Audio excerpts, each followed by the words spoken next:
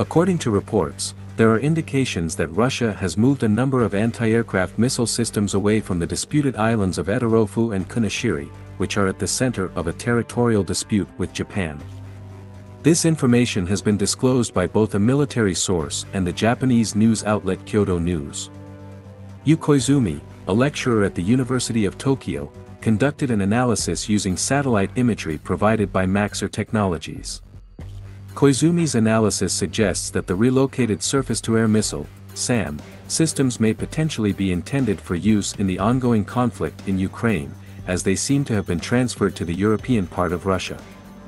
Furthermore, he asserts with confidence that older tanks and artillery, which were previously stored on Sakhalin Island, are now being sent to the Ukrainian front lines.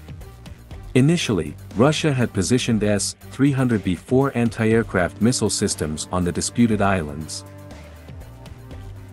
A report from the military source provides details of the destruction of an S-300B4 system near the Pravilia settlement, and elements of this system were also identified near Kasatka Bay and the settlement of Yuzhno-Kurilsk. Moreover, it is reported that troops from the far east of Russia are allegedly being deployed to Ukraine. Koizumi claims that the Marine Brigade stationed in Vladivostok has incurred significant losses in the conflict, and some individuals from Etorofu and Kunashiri Islands have lost their lives after being mobilized.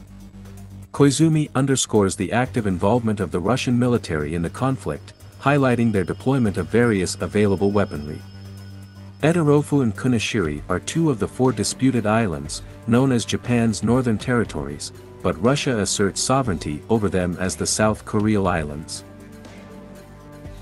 It's worth noting that on October 7, 2022, Ukraine officially recognized the Southern Kuril Islands as Japanese territory, despite their current occupation by the Russian Federation.